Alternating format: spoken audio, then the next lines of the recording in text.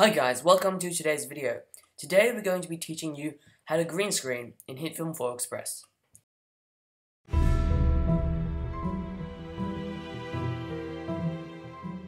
So the first thing you're going to need to green screen is obviously your footage. So you're also going to need not only a green screen but your background clip too. So I've just got this video of a forest which is going to be my background clip. So once you've got your two clips imported, first thing you want to do is to click on your background clip and make a composite shot out of that. So right click and press make composite shot, and you can call it whatever you want, for example, and just leave all of these the same and click OK. Now it'll open in a new tab here, which means that we've got another sort of place to be working in. The reason we want to use composite shots is that you can do visual effects much more easily in composite shots due to the layering style of the composite shot. So now you're going to drag in your video. This actual video was 3 minutes long. It was this massive compilation of stuff. Should probably have used this one. But anyway, I'm just going to press this button to insert the part that I've selected into the timeline. And you can see it's actually a bit smaller than the background. So what I have to do is I have to go into the controls, into the transform, and I have to scale it up until it fills the screen, which is very nice. Now I can also drag the composite shot in and out points to the actual length of the green screen, and I can drag this to make this shorter as well. So at the moment all we've got is the top clip over the bottom clip, and no effects have been applied.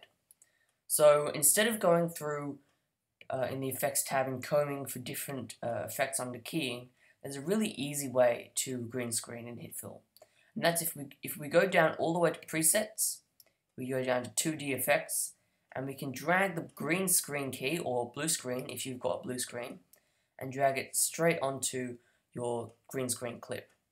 And this way it will apply 3 effects all in one, and they'll be pretty much ready-made for you to go. Okay, so as we can see, the first effect was the color difference key, then the matte cleaner, and then the spill removal. So we'll go through each of these in turn.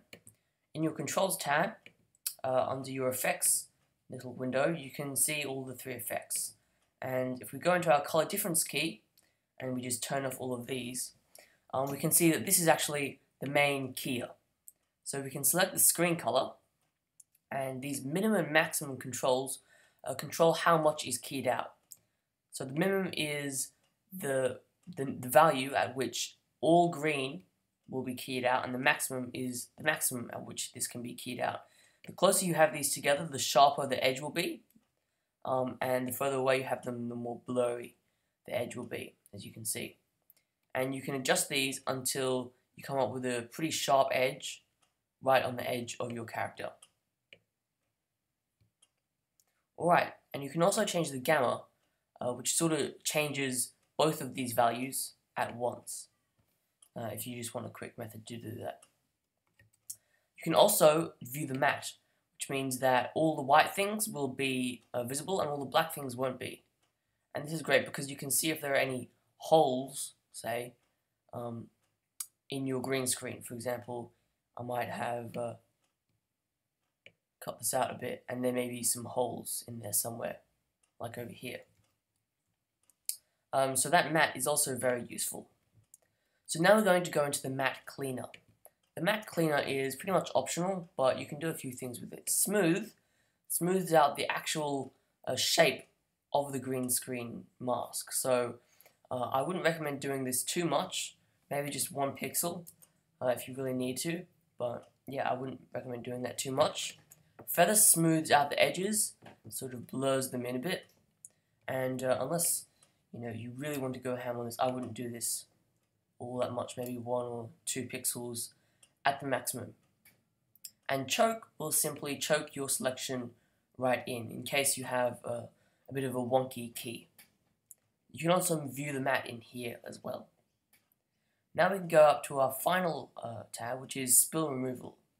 Spill removal removes spill, and spill is what happens when on a green screen light reflects from the screen onto your actor, and this way it looks sort of obvious that they're on a green screen. So spill removal removes these green sort of reflections, and we can select the screen color again and select the strength of the spill removal. You can select standard or extended.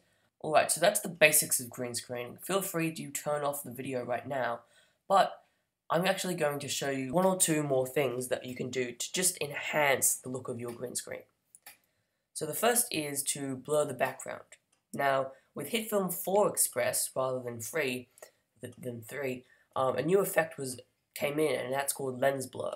So what lens blur does is it blurs an image similar to how a real camera, would blur out of focus areas of your image. And this is very useful because if we blur the background, then it looks much more realistic, because in reality the camera cannot focus on anything or everything. You can change the radius, and if you know the camera you usually shoot on, then you can change the shape of your iris too. If you don't know any about this camera sort of stuff, just change the radius. However, be mindful that the lens blur effect will take some time to render. What we can do is apply a grade. So if we create a new layer, we create a grade, then I'm not going to go into grading too much into this video because I have another tutorial on it, and the annotation should pop up right now. But what you can do is apply a grade to your clip, and that way when everything looks sort of similar, like the grade has been applied to all aspects of your clip, then you can it looks more realistic. You can also grade your actual green screen clip to match the colors of your background clip. Alright guys, thank you for watching. I hope you enjoyed this video, whether you watched all of it or some of it. I hope that I helped you guys out. Don't forget to like and subscribe and comment if you want to see another video similar to this one. I'll see you guys later. Bye.